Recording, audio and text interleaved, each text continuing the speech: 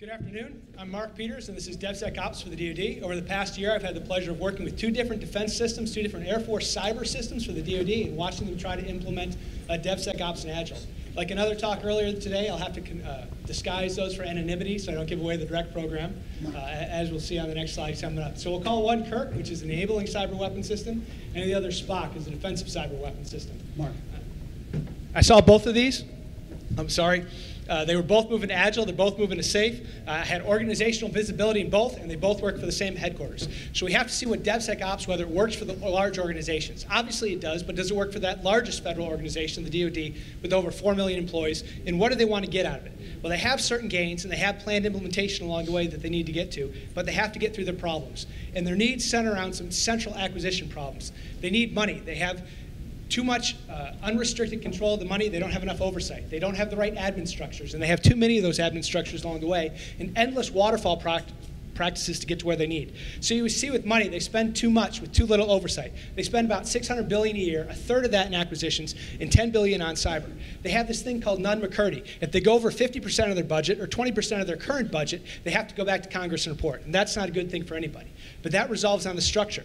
The 1970s problems persist. With Pentagon Wars, the book or the movie, if you've seen those are both still there. Rapid prototyping was approved in 2012, and at that same time, DoD transferred direct control from the services, or from them over to the services. And they run this waterfall process, this endless waterfall with simplified top-level workflows. Each of these items is months or years of effort favoring documentation over function. So Agile has less documentation, so if they get to Agile and they get to DevSecOps, they figure that gets fixed. So they need to decrease those Agile costs first to get to goal number one. 1 in 6 of their IT projects has a 200% cost overrun, which brings it back to none-McCurdy. They figure if they can fix this, they can spend more of the money that they spend on cyber on real weapons like tanks, planes, and other things. The Air Force CSO says they can do it faster. So they're going to streamline the structure. Less structure, less admin means more delivery. The rapid prototype fielding time is 5 years to get that out. The Air Force CSO says bugs and fixes inside of a week. We can do this. We only need someone to sell us the experts along the way, and we can get there, and that'll help us dam the waterfall as our third goal.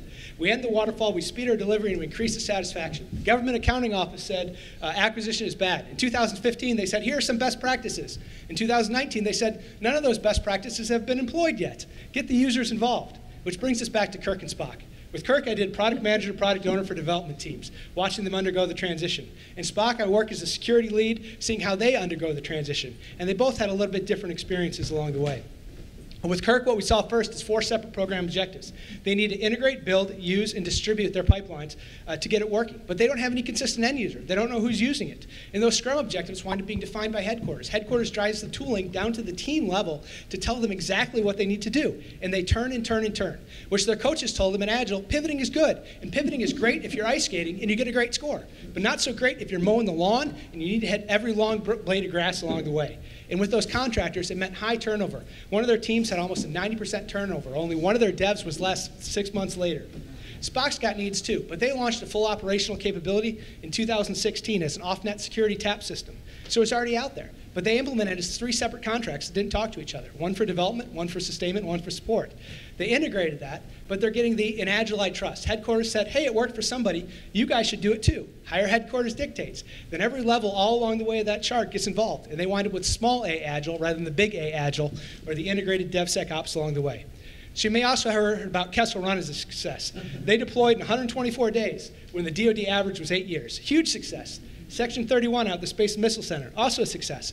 I don't have any personal experience with either of those teams, but that Accelerate 2019 report says 1 to 6 months of deployment is a low-performing team. So how do they get to the right tools at the right cost? Buy, rent, buy, build, or build. DoD wants to buy them, they want to build them, but they don't want to spend the money, and they don't want to implement the software solutions. They just want to have it done cheaper and faster right now. You have to fix the culture to get to the DevSecOps. It's a slow process. You have to limit those changes just like you would for software with small incremental steps. You have to streamline that structure, and you have to make it happen. But those large organizations don't like distributed trust. Autonomy improves delivery, users improve fidelity, and requirements improve the solutions. Overall, they need to adopt those new processes because Agile and DevSecOps is tough. It's tough in big organizations and still tougher in the biggest organizations like an IBM or Google. Agile says move faster, but it says take one problem at a time. Limit that whip and don't try to do everything all at the same time. What I think the solution is, in my opinion, they need more SIBRs. They need the right experts at the right time, at the right place to help them adopt the new culture and make those solutions. So can the DoD succeed with DevSecOps? I think it's to be continued.